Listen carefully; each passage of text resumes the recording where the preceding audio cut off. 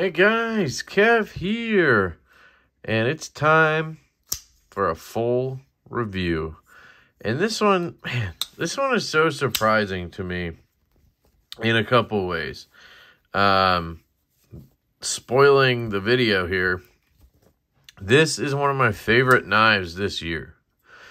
Coming in under the gun here, but I don't know what it is about this knife. I just really, really love it. And knives just, you know, they speak to you when they speak to you, and that's just how it goes. And you can't ever tell looking at paper or looking at the knife, you know, on the internet. I even handled the prototype of this, so I knew I liked it, but I didn't think I liked it this much. I love it. So this is the Fox Knives Chillin, Chillin, designed by Jesper Voxnaes of Denmark, made in Italy by Fox. This is M398 steel.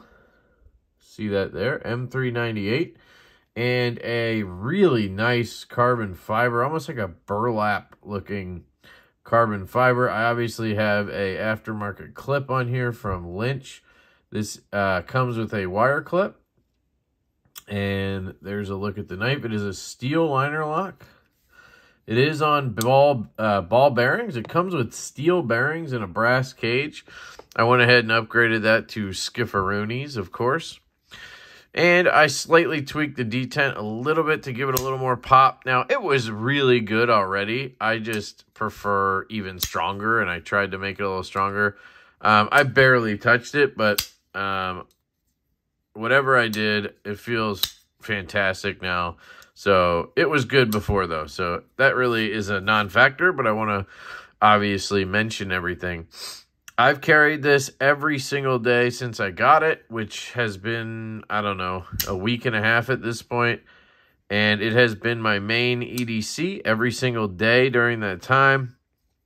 And I have absolutely enjoyed the shit out of it. And I really was putting this review off. I could have done the review after like 2 days. I just, you know, at this point, you know, I carry the knife, I use the knife, and I know pretty quickly my thoughts, right? It's rare that something changes after a couple days. Unless it's something unique or something, you know, that needs a little more attention. But this, I just didn't want to do the review because I didn't want to feel like it needs to come out of my pocket. And that's usually what happens when when I review knives, right? Like, I carry it, and then I do the review or the video or whatever, and then it doesn't get carried anymore and ends up sitting in my knife case, a la ProTech Malibu. This is like the 5th one I've owned. Every time I get one, I get excited. I carry it for like 3 days, and then it just sits in my knife case, and then I end up selling it. This one, I've tried to make an effort to carry a little bit more, and I really do love this one. This one has the strongest detent of any Malibu I've handled. And I love that dark green color. I love that mother of pearl button, and it really is a sweet knife. This one's in 20 CV, and they've gotten better and better with their edges, their grinds. This one's around 20. I think I measured it at like 22 or something like that. So not super thick, but definitely good for my purposes, and I've just really enjoyed it. But it just sits in the knife case, and that happens to basically every knife, unless it's something insane. But even then, my mini FSD, I carried the shit out of. I still haven't done a video on this, have I? A review. Carried the shit out of this for like 2 weeks after I got it. Now it's just sat in the case for another 2 weeks or 3 weeks, and barely sees pocket time, even hand time, so to speak. That's just how it's just a thing, you know, with me at least. And this, I just didn't want that to happen, so I kind of pushed it off. But I've gotten to the point where I'm like, I gotta review this thing. So I wanted you guys to know my thoughts. I fucking love it, and that's pretty much the whole point of this ramble here at the beginning. So let's talk about the normal stuff I try to talk about in reviews. And we'll start with aesthetics. And this puppy just looks cool. It's got a Nessmuck thing going on. It's got a Kukri thing going on, but it's still got the Vox thing going on. It kind of reminds me of like a elongated, sort of just better Vox Dapper, maybe. I don't know if you guys see that at all, but it kind of has similar lines in my opinion. But it has a hole for deployment, which you miss on the Dapper. It's a little bit larger, so it's good in hand, and it's not a freaking hatchet. That's the biggest problem with the Dapper is it's just ground so damn thick. It has such a thick behind the edge profile for an EDC knife. For me to notice that is an issue. You know what I mean? I'm not need the ultra thin slicey knife guy, but if I notice it's thick, you got a problem. And that's how I feel about that knife. So, but this kind of reminds me of it. It reminds me less of, say, the F5.5 from Vox. Pull that out. This is one of my favorite knives as well. Vox just, his aesthetic, his ergos, all of that stuff. The fact that he likes holes for deployment, liner locks, that all kind of feeds into the fact that he's one of my favorite designers and kind of always has been. This is the F5.5 from LeftyEDC, and you can see here, size-wise, the Chillin is a bit bigger. It's not a small knife. The F5.5 is under 3 inches blade length. It's just a taller knife, so it doesn't feel quite as small. But this is one of my favorite knives. Stay tuned. I have a G10 one coming. I think they did a black G10 version, which is really cool. I picked one of those up. And something about Vox, man, you can just thumb flick the shit out of his knives. But he's got it set up perfectly for reverse flick. And the ergos for me are always on point. The jimping is always located in a good spot. And this has always been one of my favorite knives. My favorite production knife, I think. Most recommended production knife, in my opinion. But this has the same aspects. That thumb hole just is set up. It's like a keyhole. It's set up to just pop it out with your thumb. It's definitely easier right-handed. It just kind of, I don't know, my finger seats better right-handed, and I can fire it. And then the reverse flick, same thing. It's got the same hole shape as, I believe, the Riv and the Nibbler, and maybe the Biblio as well has that. Really nice. Does the Nimbus? I don't know. I think the Nimbus is a little bit different. And then you have, okay, we're talking about aesthetics, sorry. You have the bulbous blade, but it still kind of comes down to past the spear point, in my opinion. It comes past the spear point and turns into a sort of sheep's footy blade, right? I don't know what you call it once it gets down here. It kind of reminds me of something that Colin would do. Colin Mason-Pierre, CM Knife Designs. Kind of gives me those vibes where it's like kind of spear pointy, but it actually is lower down, so it's kind of a sheep's footy blade as well. And I like that because I like having a low tip, right? What else? I don't know if this knife compares to it at all, but it just popped in my mind. No, see, that's like a straight spear point. But if this curved a little bit, it would definitely be similar, and it'd have to have a hole, but that's the Nafscoat Lander. Anyway, aesthetically, I think it's fantastic, and it's offered in many variations, which is cool. So, depending on what your bag is, you have options. So you can get this full decked out version in carbon fiber with M398 for $258 roughly. This is a Blade HQ exclusive, by the way. You can get a black washed version, so basically a blacked out one with carbon fiber, and that's the most expensive one, around $278, I believe, $280. Then it comes down to the $258 for this one. Then you have a titanium version, so it's like milled, really nicely milled titanium with a stonewash blade, and that one is $208, something like that. This one's got a sort of belt satin, machine satin on it. So the stonewash with tie is $208. That's M398 as well. And then it gets a little weird.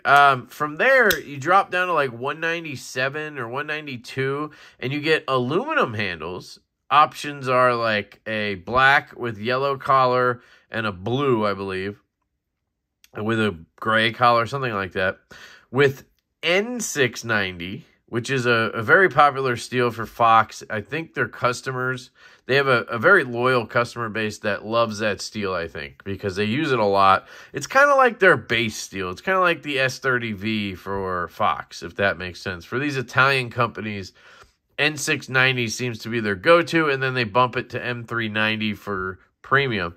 Now, again, I want to repeat, this is M398, not M390, but usually M390 is their sort of premium upgrade. So aluminum with S90V around 200, just under. Then you can get a micarta with, I don't know if it's a satin. No, I think it's like a stonewash with micarta, but it's M398 again. And that one's like 158, which is interesting. That's probably your best bang for buck option you can get. And then the entry-level version is a G10 with N690, and that one's like 147, I think, maybe something like that. So the range is cool for me in this. It's about $100 swing, and, you have your choices of G10, micarta, aluminum, titanium, carbon fiber. It's like 5 options right there for handle scales. You have options from stonewash to satin to black wash. And then you have options of M398 and N690. Now, like all things when this happens, I always kind of want the one you can't get, right? I wanted that cool blue aluminum with M398. If they had that, I would have bought it. I don't mind aluminum, honestly. I'm starting to think aluminum might be something worth getting into for Divo, just to see price-wise what that looks like. But if you get, like, good aluminum, I think it's like T660, T whatever. That stuff's pretty expensive. It's not like that's just cheap shit you can get, right? And aluminum, that good aluminum is not far off from grade 5 titanium. So, I don't know, but something to think about.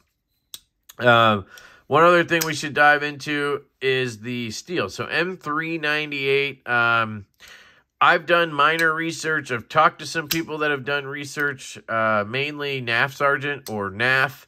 He, I believe, is also sending his Chillin over to Transparent Knives to get tested because, as we all know, Italy is known for subpar heat treats on their M390. And maybe that's why people like their N690, because they do it better. I'm not sure. But basically, what I gather is that M398 has edge retention superior to M390. That's kind of the point of it. It's sort of in that realm of S90V. So, like, if you look at 20CV and M390, those are the same thing formula-wise. One is Crucible, one is Bowler, right? Then you have S90V from Crucible, and then it looks like Bowler's kind of using M398 in that area. It's not the same like M390 20CV, but they're similar. I'm told the edge retention is between like S90V and S110V, or no, S125V. Corrosion resistance is okay. It's like M390, and then where it takes a hit is toughness. And that's kind of the balance you play when it comes to steels, right? The higher you push one category out of the 3, right? So you have edge retention, toughness, and corrosion resistance. You have the triangle, right? And when you push that dot closer to one side, right, it's going to lower the other one. So if you want high edge retention, you're going to have to lose corrosion resistance or you're going to have to lose toughness, right? So you look at something like M4. It has amazing edge retention and it's tough as nails, but it's not corrosion resistant, right? You look at something like S110V. It has amazing edge retention. It's pretty corrosion resistant, but it's trash in the toughness category, right? S90V is a little bit of a better balance. You have that higher edge retention, good corrosion resistance, and it's like okay toughness. Not good by any means, but okay. And this M398 kind of falls into that category right there. It's for edge retention, and that's kind of its base, and then you're looking at some corrosion resistance, and the toughness suffers a bit. But I think those steels are perfectly adequate for EDC blades, and I think for me, they're very good because I don't need ultra tough. I'm going to be cutting cardboard. I'm going to be cutting packaging. I'm going to be cutting through tape and fruit. And, you know, I'm not cutting through nails. And regardless of the steel I have, if I bang into a staple cutting through cardboard, it's probably going to chip whatever that is. So, you know, that's kind of a quick rundown on M398. Is a newer steel, I believe, or at least being used in knives more recently. And it's getting a pretty good reception. We've seen a Sharp by Design Knife Nuts run of the Apex in it. I believe it was the Apex or Mini Tempest. We've seen, I believe, some Shiros in it. We've seen now this Fox knife in M398. There's a Mule Team that just came out, the fixed blade from Spyderco and M398, which means they're going to start utilizing it. So it is starting to pop up more. The first time I ever saw it or had it was on my CKF Custom Knife Factory T15, which is an interesting flipper I got at Blade. No, I got it after Blade Show sometime last year, and I really liked the knife.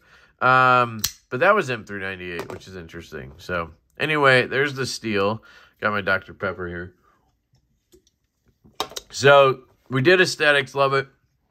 Ergonomics. It's a little goofy because it's got that kukri thing going on. But if you hold it back here, it's very comfortable in the hand. It's just something you kind of have to adjust to because it's not a straight line. It's more of a banana, boomerang, right?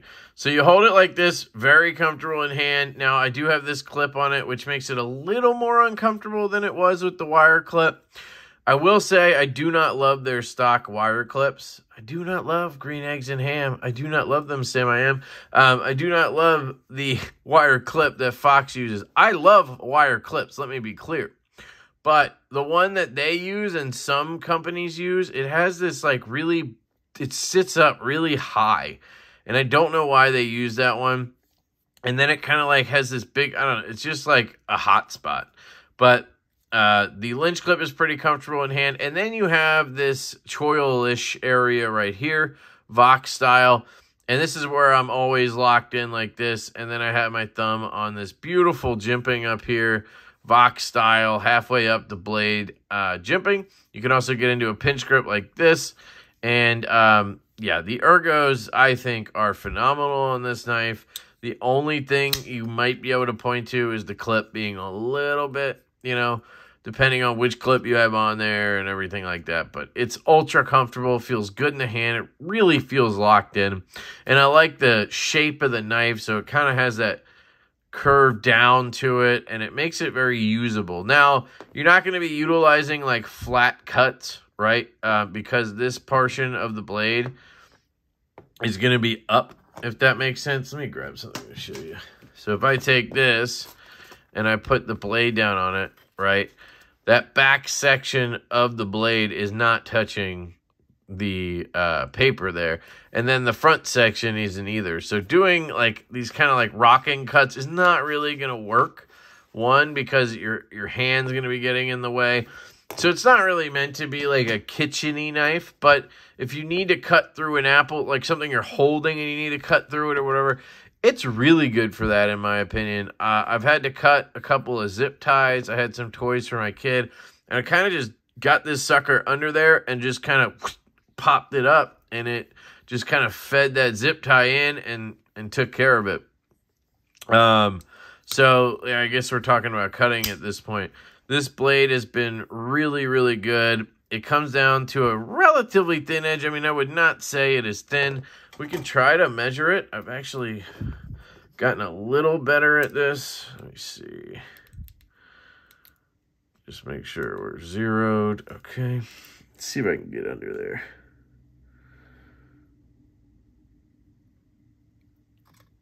$21, 18, 22, and I'm going pretty low. I'm not, you know, if I'm up like right at the top there, right where the bevel starts, you know, I'm hitting around 18. That to me, when it comes to an Italian knife, is good. I think 18 to 22 is, I mean, that's like what we have on the stout.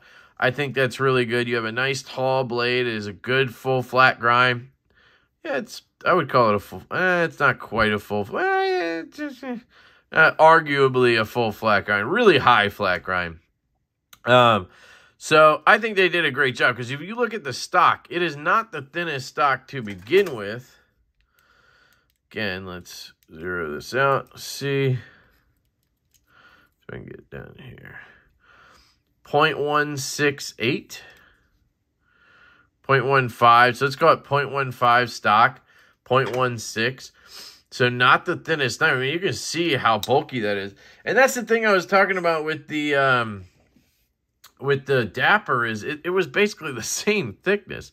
Like you can see here, the stout is even a little bit thinner. I know the stout is around 0.14, 0.13 of an inch.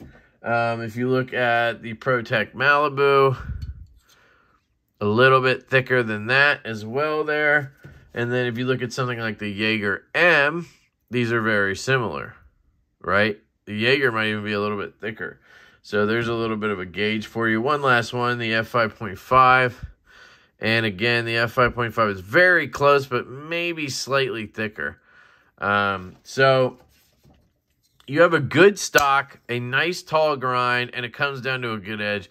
And to me, it's an excellent cutter. I really have enjoyed it. One thing I really like is the way they did these pivot collars. The pivot screw and the tooled screw sit in there. And what you can do is kind of grab the knife like this. And it's just a tactile thing that you kind of get a grip there. And then you can utilize the knife in this grip for whatever you need.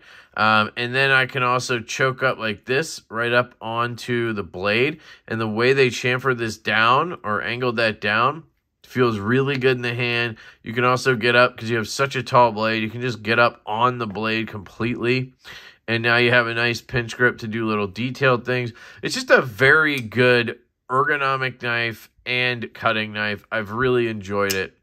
Carry, also phenomenal. I've carried this with the Lynch clip and the regular clip. It felt a little bit tight with the wire clip, but I'm sure that would have broke in. And it probably varies from knife to knife because, you know, the wire tension. But with this Lynch clip, it's money. In and out of the pocket. I've carried this front left pocket because it does have a reversible clip.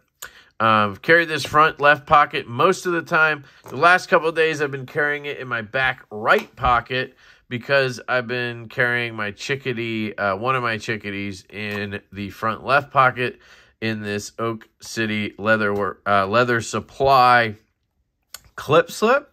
But I've been loving that, and I've been wanting to carry those, so I found a way to do that.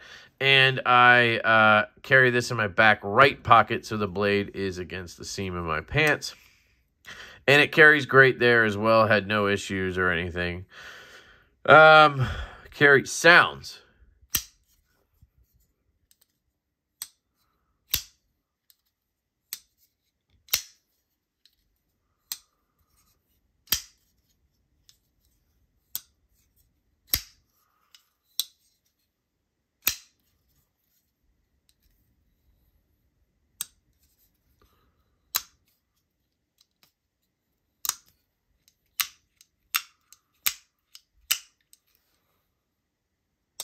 Sounds are excellent on this knife. I will admit, when I first got it, it did sound a little bit more janky, so to speak. Like you would disengage and it would clunk down to your nail, and you could just kind of feel all the balls rolling. And then it would kind of rattle closed a little bit, almost like a Kaiser that, you know, I've always said the Kaiser rattle. So I don't know if it was the skiffs that I put in. I'm guessing the skiffs helped with the bearing roll and everything. It's just super smooth now. I mean, you just can't feel a thing in there. When you disengage it, it just drops to your nail. You don't hear a bunch of, you know. And then now when there's none of that rattling, and that, I'm guessing is I'm guessing it's because I took that lock bar and I gave it just a little bit more pressure. So now when it clicks in, it really sucks it in and that ball just hits home. I don't know. It could also just be I took it apart. It could be the fact that there's a new clip. A lot of things can play into the fact that you have sounds. For instance, I have this clip on my Evo 2.0. Ever since I put that clip on there, it kind of has a little bit of a clank sound that I don't love. The stock clip, it just kind of sucked it in and sounded normal. But ever since I did whatever I did, it sounds phenomenal. I mean, this is an 8 out of 10. It really has a nice thwack, and it always had that, so that's nice. Deployment, thwack, nice disengage, nice click. I'm a very audible person when it comes to knives, and that sounds phenomenal. So action / fidget factor. So this knife has been absolutely incredible. Like I said, from the first moment I got it, the reverse flick has been money. It really has. You can watch my unboxing, and it only has gotten better with the slight adjustment I made. Unnecessary adjustment. I want to make that clear. I did not need it, but I wanted it. And that's just a me thing. I like a stronger, snappier detent. I don't want it to rip my nail off, but I want it to be really snappy. I don't want to feel like I could ever fail it. And I want it to feel like when I do the just break detent thing, that it kind of flies out and locks up. It doesn't just kind of leak out and just lock up. This is very, very satisfying. You'll see the lockup is right there. It's about... Now it's creeping in on like 40%, probably, partially because I gave it a little bit. But I'm perfectly fine with that. Just to note, they did use a white ceramic detent ball, which is excellent, but it's odd that they then use steel bearings. It's a brass cage, but they use steel bearings. Just really weird to me that they do that. The hardware, I believe, is steel, and the backspacer, I believe, is aluminum. Just want to note that before I forget. But yeah, the action's great. Fires out, and then on close, swings to your nail, shakes down. It's not a guillotine, but it's phenomenal. There is no side to side, no up, maybe a slight little bit up and down. Nothing that worries me. I spine whack tested it. Again, it does not guillotine. It will hit your nail and then just some smooth shaking, but it's never been like where I'm like, ooh, it's too much shaking. It's very smooth on that shake. I can disengage it left-handed easily. So lefties fires really well, reverse flick, because you have the liner lock, nothing in your way. You know, just fires out like that. Thumb, get in there with your thumb. Fires out easy as well. I wouldn't say it's difficult. I usually probably just give it a little bit of a load up like that. Right-handed, you do have a little more clearance here, as you'll see. So you can get in there a little bit better. But it works great left-handed either way. But the reverse flick lefty is money because you have all that room there. Now, right-handed, reverse flick is fine as well. And then disengaging lefty, you have the room right here to get in and just pop that lock bar over. Just make sure you don't cut yourself because it does come down. If you go up higher, you'll get hit right here instead of with the edge. And then you shake down. Right-handed disengaging. If you come at it like this, boom, no problem. Just get in there, slide it out of the way, and you're good to go. If you do this move, there's a little less room than I'd ideally want. You can see it's not really cut back. But honestly, there's enough space in there, gap in there, that you kind of just... It works. It's never been a situation where I'm like, oh, I wish, you know, it works perfectly. Yeah, it'd be cool if maybe there was a little bit more, but I don't think it really needs it. They definitely did a great job with putting some jimping on there. I think that's a big reason why it just catches you and you're good to go. So, action is fantastic. Fidget factors off the charts. Sorry, love it. Overall, this knife is a home run from Fox. And you know what? I'm really happy that this is the case.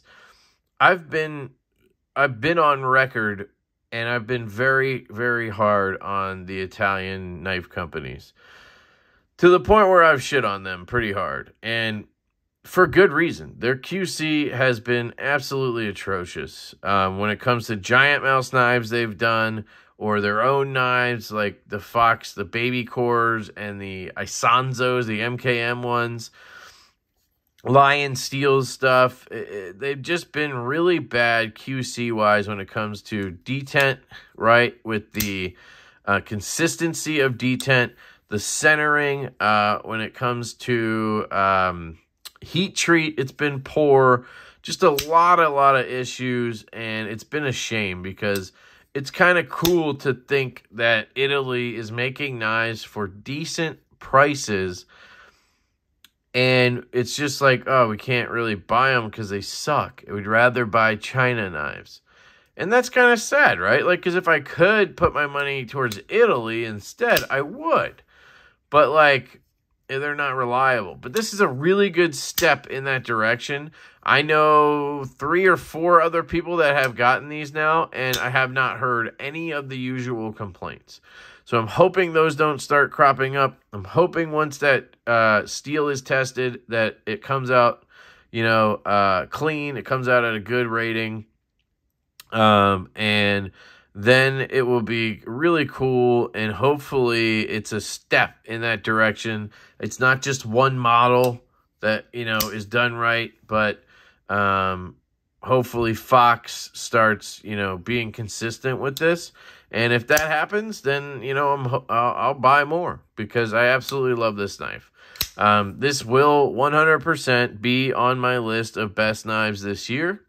Will it win? I don't know, but it is going to be very high on the list. I mean, I am putting it up there this year with the TW Price Dawn. I'm putting it up there this year with the Mini Tempest, the Baby Barlow. I'm really loving the Tonic from Best Tech, the Factor from Winterblade. It is in this category. Now, I don't think anything's going to creep up and beat the Mini FSD, and that's more of a custom, but that would be in there. I think that's it for new knives this year that I have. I don't know if you can count the Tau Compact because it's a new model technically. It's just different sides. But that would be in there. Really enjoying this one. And my Baby Barlow's over there. And then if we're going to count slip joints, every Jack Wolf knife. I'll do a separate, I think, slip joint video. It's just going to be all Jack Wolfs, which will be weird, but whatever. But yeah, these are like your knives of the year contenders this year. And this guy is 100% on that list.